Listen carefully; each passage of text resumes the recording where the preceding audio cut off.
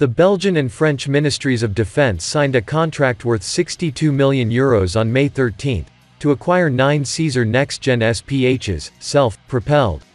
The contract also includes the Communications and Information Systems (CIS) equipment and software required to integrate the howitzer artillery into an interconnected network.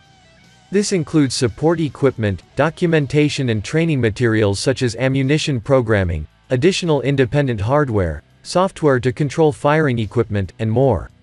Caesar NG is an upgraded variant from the previous Caesar version as used by Indonesia. However, the Caesar NG still uses the same 155mm 52 caliber cannon, with a range of up to 40 km when using standard ammunition. Caesar NG uses a 6x6 drive truck with a new, more modern look produced by Arquus. Carrying a new diesel engine with 460 horsepower, much more powerful than the old engine which only has 260 horsepower. The vehicle also gets a new automatic transmission. The armor of the Caesar NG truck cab has also been upgraded to offer better protection against small arms fire, artillery munition debris and against IEDs, improvised explosive devices, or landmines.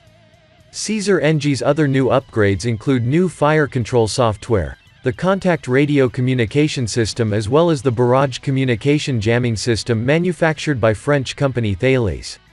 Nexter itself began developing the Caesar NG variant at the request of the French Army, whose contract was signed last February 2022.